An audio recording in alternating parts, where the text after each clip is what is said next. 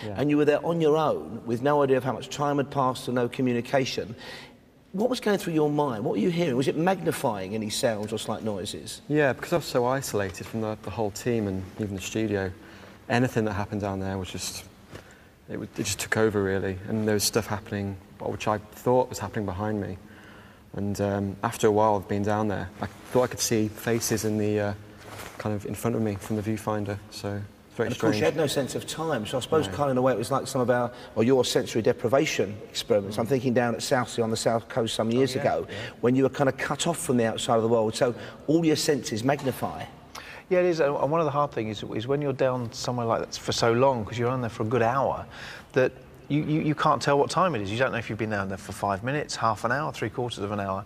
And when things start happening, it's almost a sort of this self-perpetuation of fear, because you'll see things, you'll hear things, and you're on your own, and you know nothing is physical down there, so the only other alternative in your mind, it must be paranormal. So the fear just grows and grows and grows. And of course, we never stop filming here on Most Haunted Live. We have, well, it's no exaggeration, dozens of cameras working every single night. Yeah. And last night in particular, I was fascinated towards the end when Yvette and then Kath saw this kind of black shape, this black mist in front of them. And we've had lots of sound phenomena. That was a real visual phenomena. But I think that's a great leap forward for certainly this live, is the fact that a lot of sound things have happened, but the visual things that are happening, especially in front of Yvette. Now, Yvette she's a believer in the paranormal, but she's very sceptical about what she sees. She has to really know it's definitely there. And for her, you could hear the fear slowly build as she was seeing this thing in front of her. And it was quite scary down there because of that. So I don't know what's going to happen tonight. Let's hope that just grows and grows. Well, again, tonight's investigation has already started. We've got Stuart and Chris started the work for us tonight. Last night, but we can see you actually down there in that well.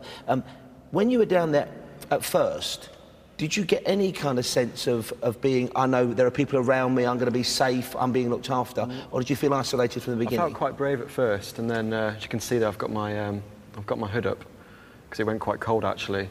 It went a lot colder than it had been previous in the day. But yeah, I mean, I suppose at first I was quite brave, and then as time went on, just started to lose it. But you can actually see your face as we were looking at it when we were yesterday looking at you down there from the safety of the studio, that you could see you absolute fear. I mean, there's concentration, but fear in your face, and it was getting more and more and more with every minute that went by, which was...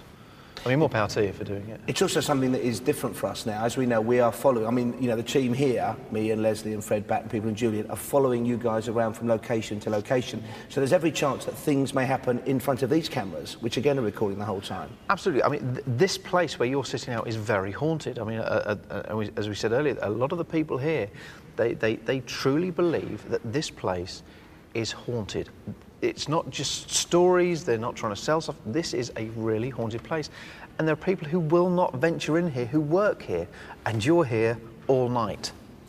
Thank you for that reminder. And I must say, I was speaking to some people in Prague today, just having a wander around. I told them where we were going in my broken Czechoslovakian, and a number of them made the sign of the cross instinctively, because although this place has only been open for something like 95 years and then it closed in the 60s, it's already part of that local fabric of whatever you want to call it, folklore, myth, legend. This is known to the locals and is as intense a paranormal site as the old town hall was last night. Well, absolutely, and there's stories that some say that, you know, every single day that this was working, a body was washed down the waterworks system. So there's a lot of death, a lot here. More so probably than anywhere else we've investigated in such a short time. It is going to be a fantastic night tonight. Thank you for the moment, both of you, Carl and Matt. As I said, Stuart and Chris have already started tonight's investigation, but we have dug and delved into the history of this place, and we've got our expert here, Thomas Vesnik, who's also our translator, historian, to tell us more about some of the stories in the past of these ancient waterworks.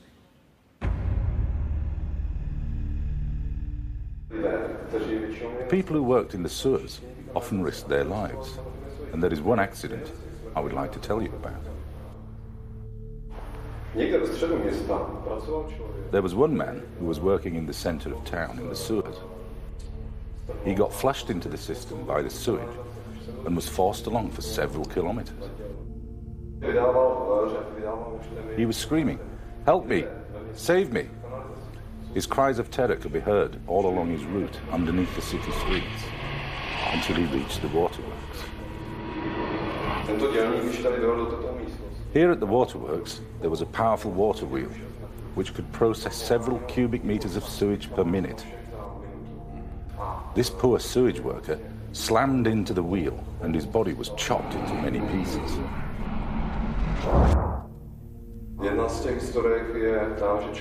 Years later, there is a story of a skeptical man who had worked here for 20 years.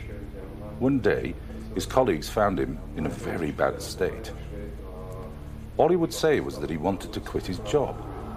He told them he had heard a screaming voice that was very similar to the man's cries from the day of the tragic accident. The cries were then heard by other employees and even by other inhabitants of Prague.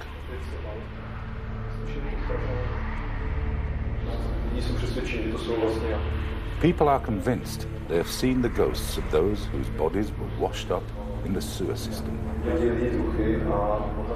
Workers are said to have seen ghosts walking around the waterworks and through the walls. This is why not many people work here for long.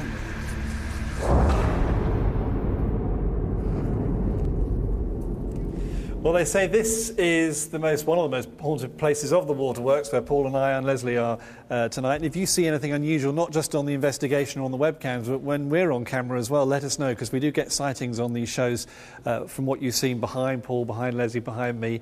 Keep those messages coming as well through the evening. And as I mentioned, if you've come to Prague and we're getting lovely stories from you, we want to hear those through the evening too. You can get in touch on the website, you can Twitter, you can send messages on Facebook, and we'll go through those as the evening goes on. And some of you already very scared and wishing the team safe tonight as well. Thank you for those messages, including Matt in Dublin. Hi, Matt. Sam in Truro, Pete in Scotland, Amy in Margate, and Sophie in Stafford. Wishing the team all the best and enjoying the show. And so many of those, and we really do appreciate them every time we go on location with Most Haunted Live. Now, on the webcam sightings, people always say, you know, did you see this? I didn't see what that person saw.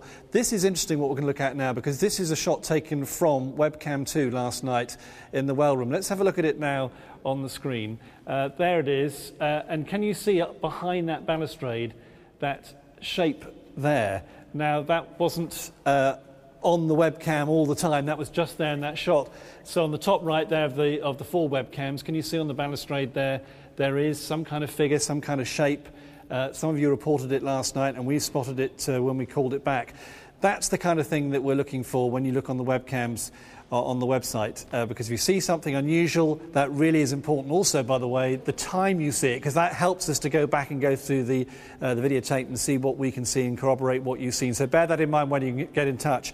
Now, other messages coming through. Daniel in Manchester says, can't wait for the show tonight. It was a great show last night. So good luck to the team. You're in for a big fright tonight, says Oliver in Hull. Thank you very much indeed for that. Thomas in Oldham, great night last night. I heard the growling noises, he says, as well, and I'll be watching again tonight. Yvette and the team are doing a great job. Growling was a big theme actually of last night on the observations from you. And on Twitter, this one's interesting. My mum and Nan went to Prague 2 years ago. They took photos around Prague, and some of the photos had a white mist in them when we developed them later. Tiffany Jackson, thank you for getting in touch via Twitter, twitter.com/realmosthaunted. And on Facebook, Paul Murphy says someone will get hurt tonight. Watch out for flying glass fragments. I fear for all of you, say Paul and Charlene in Exeter. Stay safe is their message. Facebook.com/mosthaunted. More from Interactive to come later. Paul, back to you.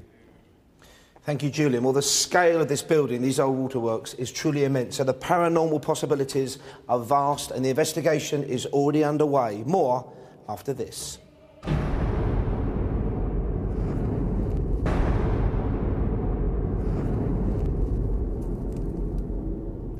Welcome back to Most Haunted Live, the second night of a 4-night investigation in and around Prague in the Czech Republic, an amazing city seeped and saturated in paranormal possibilities, and tonight's investigation has already begun. We've based ourselves here in this amazing place. It's the old waterworks outside Prague. In the early 20th century, this place was cutting-edge technology, but it also has its own dark stories and legends. Let's find out a little more about tonight's location. The ancient city of Prague, with its stunning Gothic and Baroque architecture, lies above a secret, eerie and foreboding underworld.